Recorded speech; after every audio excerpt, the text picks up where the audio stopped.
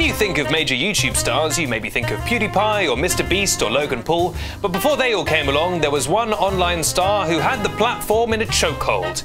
A creator who was basically inescapable for the early 2000s, which was either a blessing or a curse, depending on how much you enjoy listening to this voice. Hey, it's me, Fred! What the hell happened to Fred? Fred Figglehorn was a squeaky-voiced child who loved screaming, I have a hotel room all to myself!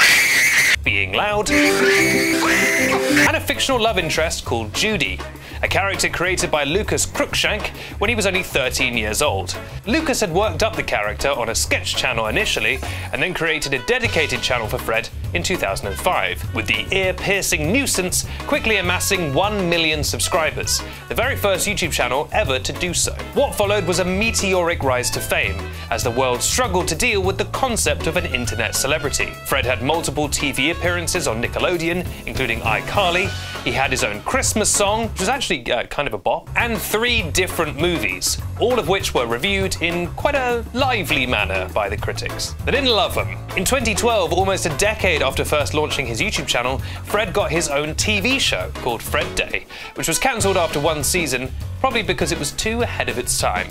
In the year 3000, all TV shows will be like this. In 2014, Lucas attempted what all comedians eventually try when a comedy character reaches its peak.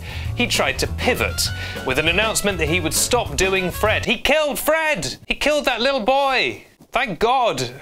And he then tried to start another series, sort of as himself, and it did not go well. I mean, Fred was based around one thing, a squeaky voice, you know, being loud, being hyper. If you take that away, you'll still have some fans, but it's like Borat if he became PC and British. My name is Borat. It's nice to meet you. This is my wife.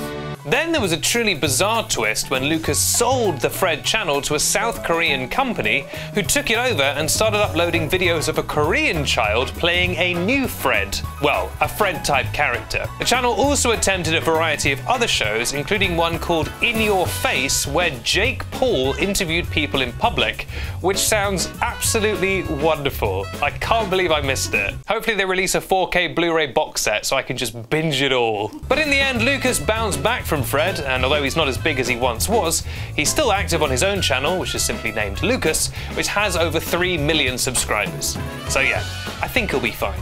RIP in peace, Fred. We hardly knew ye. You're screaming down in hell now. For more videos about what happened to former YouTube stars, and of course just for regular YouTube news, make sure to subscribe to this very channel. It's called YouTuber News. Buttons down here. And then be on your way.